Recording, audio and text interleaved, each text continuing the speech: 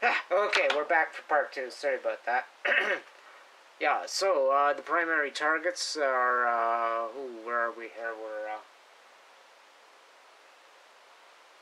We're gonna come in and get this caldera there, number 34. And here, I can make this a little bigger. Just bear with me a moment here. That's where I need a red-headed editor to help me out. Okay,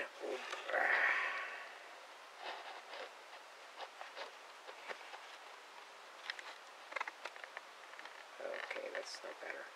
Alright, well, okay, there, you can at least see there's the equator, right? Alright, so we're going to try and go under that caldera, and just north of 34, like I say, we want to, basically, we want this mass to swing down into the mantle and subduct, going towards the equator. Oops, I better watch that there, magnet. Screw up my screen. Okay, and the third one goes in under hotspot number 28 there, I think. Is that right? No. This map isn't quite right.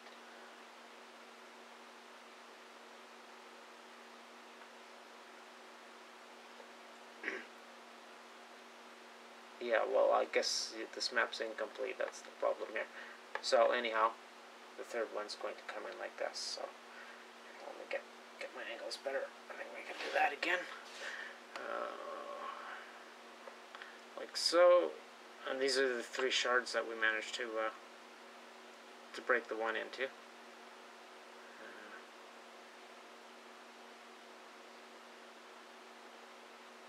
Under like so. And under like so as not to upset La Palma Island, which is going to go anyhow. Not much you can do about that, but at least it will be well shielded from the hydrogen, and I'll show you the flows. And then of course now we've got on this the deorbiting, the body used for as a gravity engine to zap these little these 3 little wolves, Skull, Haiti, and old Papa Farron, out of the sky, is going to deorbit in pretty well the opposite direction. So the idea is it's going to go under the ridge slowly. It'll go deep down, about under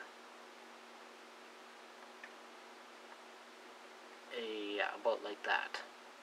There we go. So it's going to penetrate from the opposite direction. And obviously the idea is to get down, the penetration down into the trench, so the majority of any disturbance, tidal disturbance, is all absorbed in the walls of the trench, and then just ejected straight back up, which is where you're going to get an immediate flow coming back, right? Even before the water makes it down and jacks up the brown gas splitter, the HHO splitter. Alright, here we're gonna. This will kind of give you a few ideas of the.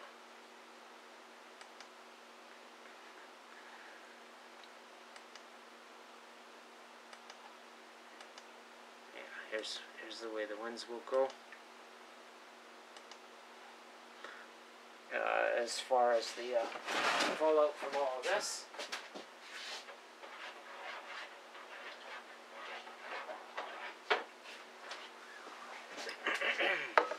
you're going to go with the fines coming out, all the water, the splash that comes up, and a little bit of earth crust that comes up. The neutron star fragments, they'll stay in peace. They'll go way down where we need it, since they'll shore up the core and like I said, give an extra day or so. And it's hang on to the shield a little better through the oncoming Ragnarok, which is of course coming in through the bulk of it should be coming in through the southwest like this.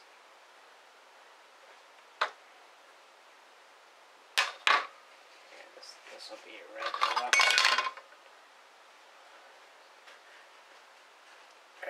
Should be something like coming in like that.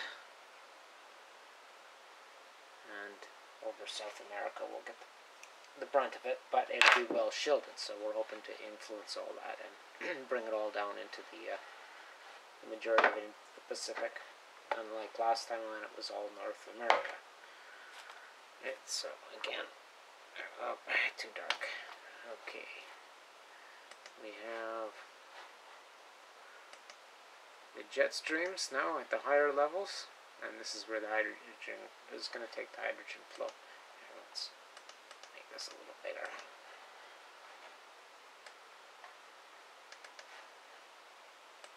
One more time. There we go. Okay, so the majority of the shoring up is of course going to be in the southern hemisphere, because that's going to take the brunt of it from the Scorpius Centaurus direction. Okay, coming up something like this. Yeah. That pretty well represents the brunt of the projected flow at this time.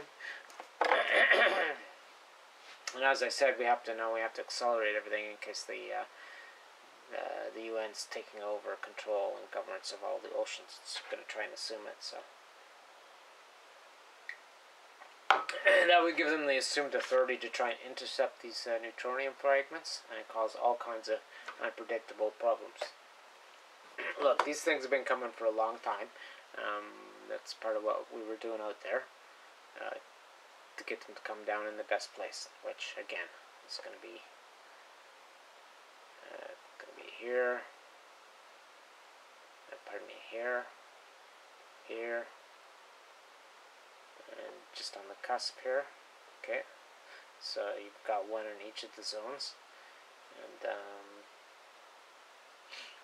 there will be some hydrogen and some water splitting coming out of the one going in the opposite direction that's being used to deorbit these puppies, right?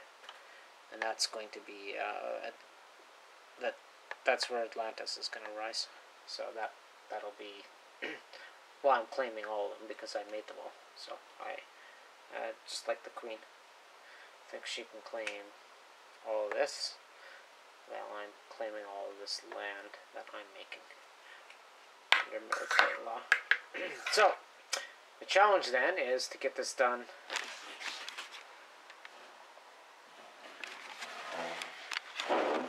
accelerate the program, so we've got enough time to do that, no problem. Pull Skull and Haiti and Farron out of their chasing orbits, and let's get them going. Okay, now we have a little bit of help on the. Yeah, there we go. The unupdated sky map. Don't mind all of those. That's for the Skycast. And like I said, it's like way over 200 now. So, so there you have the red indicates the split water patterns. The pins would be there, that works. Right, the first impact.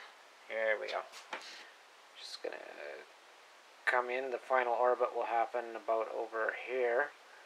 The final deorbiting from the gravity engine going in the opposite direction, right? So the gravity engine is basically they're going like that, right?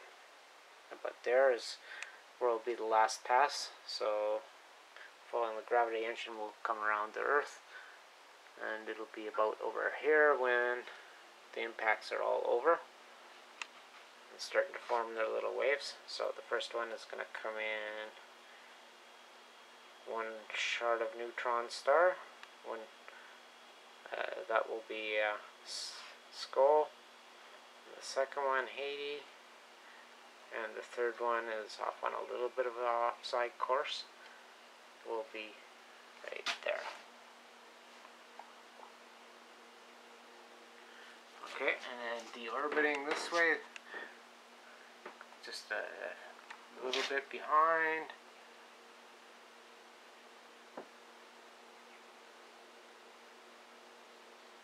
We've got the one being used for the gravity engine. And you can see it's HHO plume in the candy cane colored, and that's because it's not going to be anywhere near the volume of these, or the length of time that it'll run, right, at high capacity, because it's not going down nearly as deep. It's just nowhere near as dense. We were really we had to go a long way to bring these puppies back. You know what they say about neutronium shards, right? I mean, I've told you before about what they want to split the Earth up for. They want all these little gems from the core. And of course they'll use the nickel iron core as crystalline core as one hell of a ship. Okay, so the white will be the fair-sized debris plume. Right, coming in right over there from the impact of the deorbiting the gravity engine, the yellow pin. Okay, and then afterwards, again, the candy cane. You can see how it goes up with the trade winds, and then into the jet stream. They curve around, and then they disperse out from there. Because you're getting up above the tips of these go to the mesosphere of the hydrogen-oxygen streams. And of course the oxygen is on the outside of the column, right? You're going to have basically big columns, just like you get out of a volcano. And because the hydrogen maintains its velocity, well, it goes up fastest, but we don't need to get into that in this discussion. Okay, and so about as much of the debris fill that the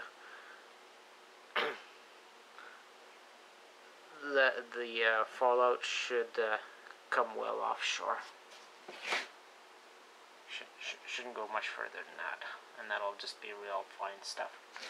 So, you know, we're coming in at a shallow angle, but enough to do the penetrations, and minimal disturbance. Like I say, everything's pretty well timed out, so each of them will have, you know, corresponding tidal waves, right? Which will have everyone out of the way long before then. And you know, because this one's first, the idea is to try and get them to cancel a lot of their energy out, and that's exactly what will happen. Even though these won't be large, they will be high velocity, and because they'll maintain their entry velocity, which is what we need to get that deep penetration in the magma. And of course the gravity engine is not very dense, so a different story.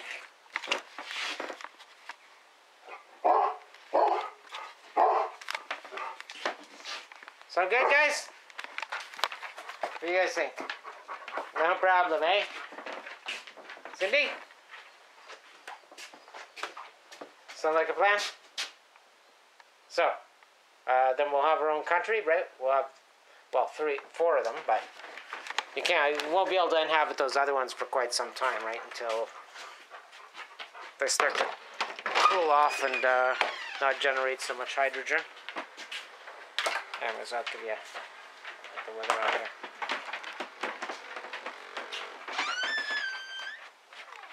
And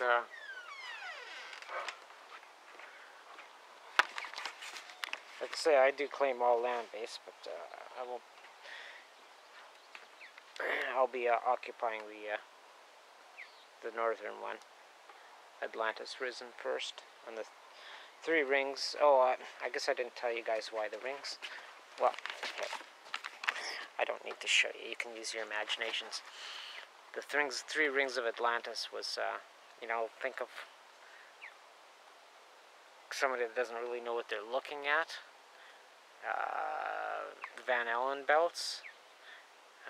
Think the rings of Saturn. Okay, now you're getting it, right? Oh shit, what was the name of it? That little planetoid with the rings that they just found a little ways back there. So anyhow, gas rings, right? Okay, you got the heavy oxygen ring that's turning into ozone as it reacts, and then above you got 2 hydrogen rings, right? So, oh, here, we can do this. Hold the camera, guys. Oh yeah, okay, sure. There we go. That's quite clear. Okay. So the way that it gets densest, then you actually get bands and rings. Just like that, your 3 rings, right? The oxygen tends to band down at the lower layer, and the hydrogen at the higher layers. And so during solar activity or high excitation, you'll get like major borealis in the hydrogen bands. They tend to attract the solar plasma. But that was just a little trivia, you know, that you heard Plato try to, what the fuck are they talking about here as he was watching the 3D crystal projection on Atlantis, and 3 rings of Atlantis, huh? Yeah, because thinking 2-dimensional, right? He'd never been in the sky, so never seen this rings of Saturn or none of it. So anyhow, I hope that clears things up.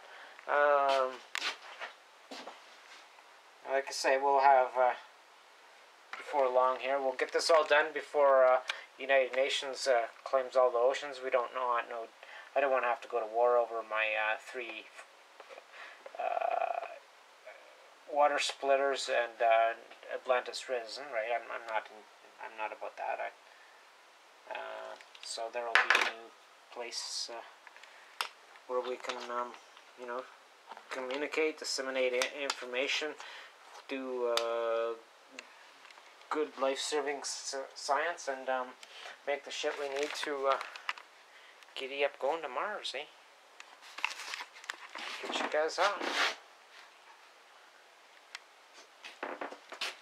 You know, the whole 9 yards, the space cannons, and to get the bulk shit up there.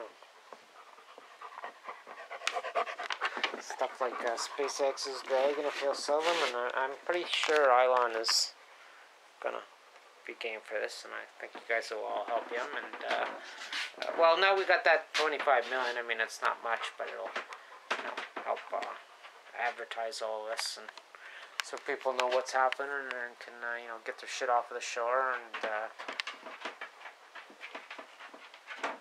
and we'll get this new country, this new nation together on Atlantis Risen, and we'll try and work out a real forum-style democracy, like you guys have never seen before, and then that'll be your, you know, work out the bugs here while we're figuring out how to build all the shit to get migrating to Mars, and you can take whatever works from that real democracy to Mars, real Martian democracy. This will be the real Atlantean democracy, I guess. You know, what can I say? Super veto powers for all the citizens. Alright, peace out. Hey, Kitty, that sound cool? And she's actually quite happy here, and she doesn't think there's ever going to be any need to change anything. But, you know, she's a kid. Okay, peace out, y'all.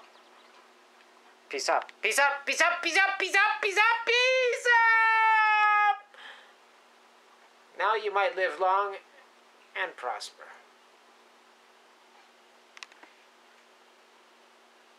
It's up to you. I'm doing my thing anyhow. I don't care about anyone else. If they feel that what I'm doing is going to cause them harm, speak the fuck up.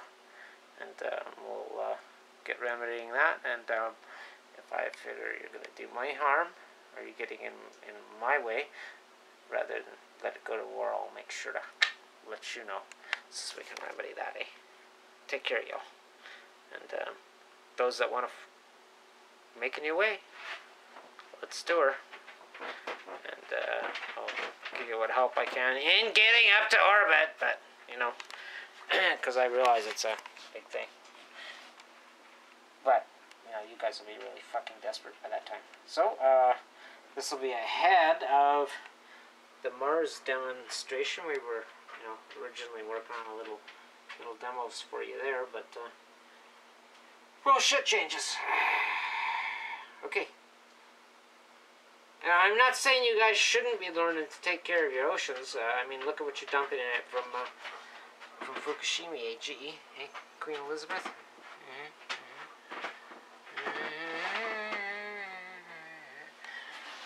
Killing off all the life. Not just Homo sapiens, all the life.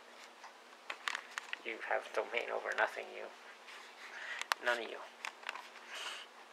However, do your thing, and, you know, after you've wiped yourselves out, there'll be some of us to come back and reclaim my Earth. I'm not going to fight you over it. There's too much other places that could be made on the Earth that no one has a claim to, and there's too many fucking places in the solar system, and like I said, this is your you had 10, then you flunked, you had 2, you flunked that dude too. I'm giving you one fucking law, which is kind of like along with being mindful and being fruitful and multiplying law, whatever clause that was in the first 2 sets. One fucking law.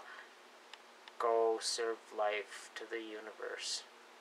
It's the first meaning of life. All life. Survival, right? Wanna go extinct? Eh? It's dinosaur. That's a dinosaur tongue. That's what that is. Alright? Alright, take care. Much tough fucking love. I don't chew bubblegum, but I sure as the hell kick ass to Mars. You guys better get your act together. We still got a little bit of time left. Okay, no more time for fighting. No more time for wasting my Earth's resources on destroying one another and feeding this military-industrial complex the globalists have built, this great beast. You got your priorities. You'll soon agree.